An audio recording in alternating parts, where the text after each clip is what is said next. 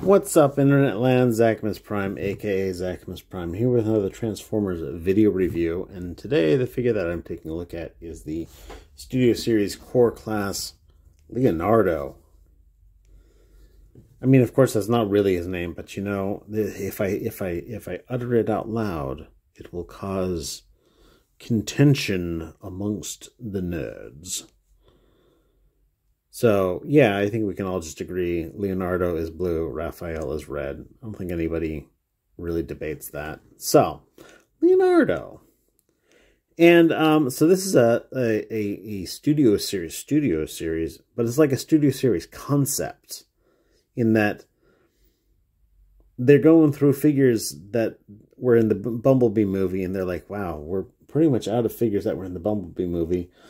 Let's start making figures of characters that could have been in the Bumblebee movie if we decided that that was going to be in the budget to do.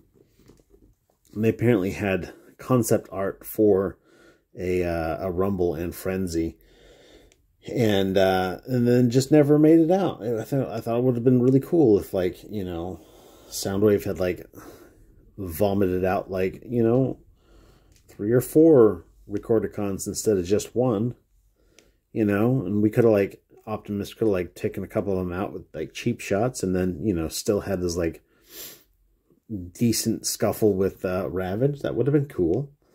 But yeah, so here he is, and he's a figure. I mean, he's not great, but he's not, like, super awful. If I was designing him, there's a couple things I would have changed. Not the least of which being is I would have put some sort of a swivel in here so that you could, like, swivel his joint out and have, like, a hand detail. And then you could, like, fold this up so that you could use the hand detail and then fold this out to be a pile driver. Because as it is, there's no hand detail. He doesn't have hands. He just has pile drivers. And, like, second of all, if he's bashing stuff with his pile drivers, his Decepticon symbols are upside down. And I think it's cool that they put them on there. But why did they put them on upside down? I don't know. It doesn't make any sense to me. But, yeah. Let's talk about accessories. In terms of accessories, he comes with 2 accessories. He comes with this accessory, and he comes with this accessory. And they're tiny little guns. Tiny little weapones. Little weps. Can you? No, you can't. And yeah, they plug into his back.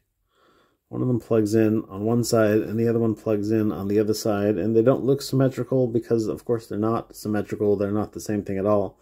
But, like, they don't even sit in the same plane. They just kind of hang out on his back. And, I don't know, like the weps that came with the Studio Series other guys, like, they were cool because they had, you know, wings on them. And you got the barrel sticking up, but you also have the, like, cool wings, and they're symmetrical looking, and they're just, like, really cool looking. But no. What I dig about this guy, though, is his functionality with Soundwave. Actually, while I'm on that thought, let's talk about. He's got a cool functionality with Soundwave, and he's got a shitty one. Let's talk about the shitty one first, which is, you can take these guns and you can combine them together into one gun. And you'll notice that it's got, like, the little tiny pegs here, but it's got, like, a big peg as well. You can put it in his hand, and he can just have a super lame-looking gun. Like, just pathetically small-looking gun. And, yes, let's give Soundwave a pathetically small-looking gun. I'm just 100% here for that.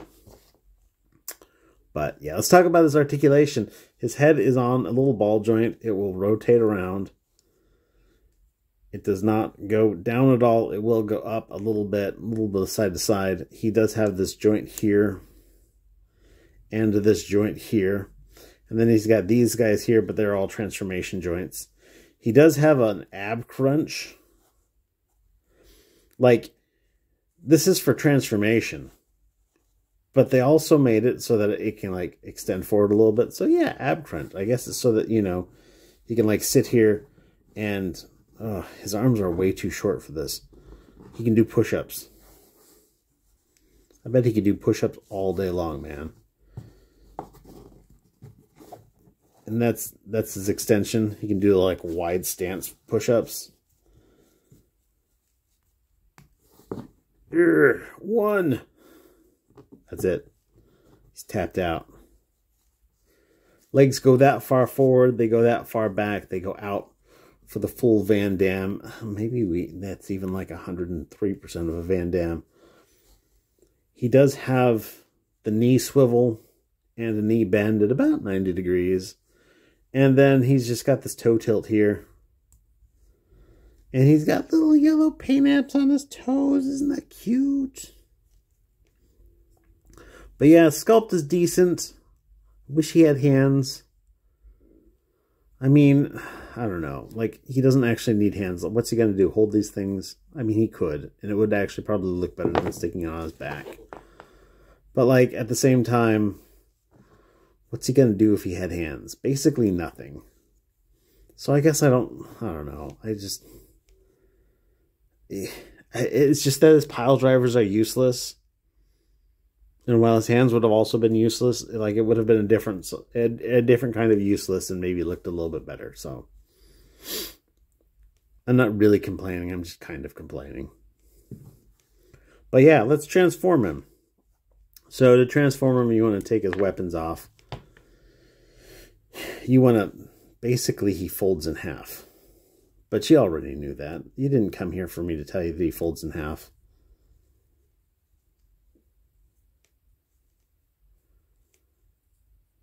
I feel like I'm already messing this up.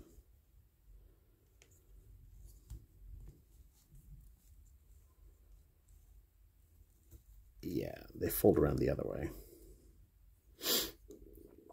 And then his legs kind of just go straight back. And now what you want to do with his legs, you'll see that they've got these little tabs and whatnot on the inside of his legs. You want to take and plug these guys in right in between his legs. Just like that.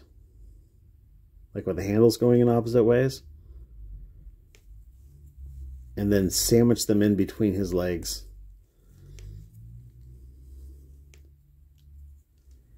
And then these just tuck in like so. And there you have Leonardo in his box mode. He is a box. And all he does is a box.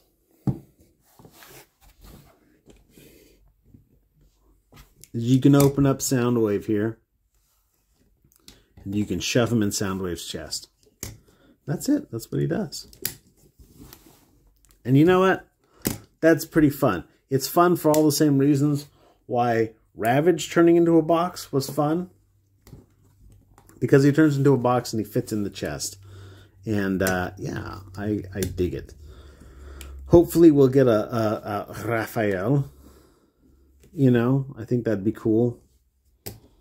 I would like to see a Laserbeak for it. But, you know, it's all good. We already got, you know, this little decent figure here. And this guy is like the coolest ever. Because he's a cool looking like doggo in addition to turning into a box. And I dig it. But yeah, that's about all I got. Of course, to eject this guy, you got to do the same as Ravage and... Did I say doggo? He's not a doggo. He's a kitty cat. He just looks like a wolf. And yeah, you got to open up the back and shove him out, which is why I'm sure that they made it so the back opens up. And that's all we got. So yeah, there's this blue box guy, and that's all I have to say about that. Everybody, thanks for watching. If you made it all the way through the end, you are fantastic. Everybody, stay awesome and be good to each other. See ya. Bye.